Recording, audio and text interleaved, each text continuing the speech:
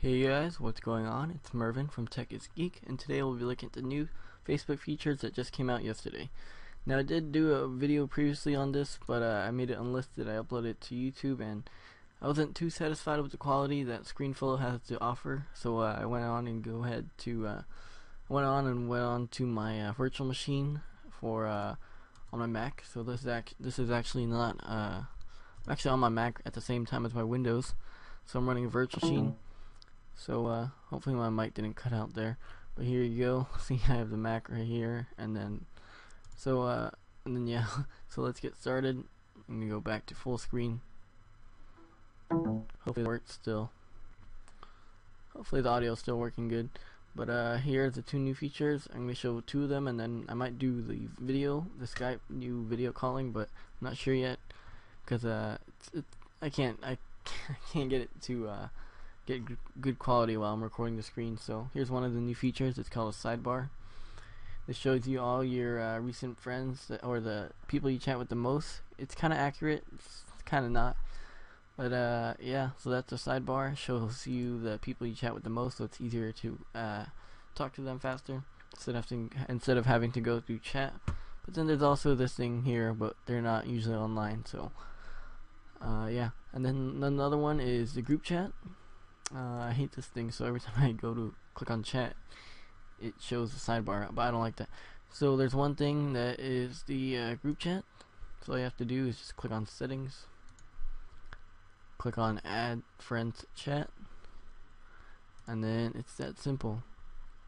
Now, I previously did this before, but I don't want to do it again because I might piss them off, because I've already done it like 3 times already. I've recorded it on the Mac, just didn't turn out good quality. But then you can just type in someone's name. Of course, if this would come out, let's close that. But then all you have to do is just type in someone's name, and then you can add it. Type in someone's name and then add them, and then type someone's name again, add them. I don't know how many people you can get up to, but you can sure add more than 4 people. And then let's go ahead and add somebody else again. Okay, and you can click on done, and then you can all have a group chat, which is pretty nice instead of having this old group chat here. It was alright, but it wasn't the best. And if you want to leave the group chat, all you have to do is just click on the gear again when you're in the group chat, and it would say leave chat, and then you can see the full conversation if you wanted to. Alright guys, so that is 2 of the new Facebook features, and then I'm going to show you how to activate the video calling. I haven't done it on the PC yet, but you just go to facebook.com/video calling, and then you click on get started, and then there should be a little message that comes up to ask to download, but looks like I already have it installed on my computer, I guess.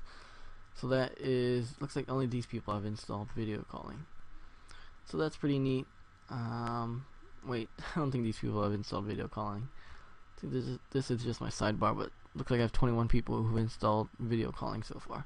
So yeah, guys, that is video calling, the new Facebook features that just came out yesterday. And yeah, guys, tell me what you guys think of it, and don't forget to subscribe if you're not already. Thumbs it up if you liked it, and yeah, guys, take care.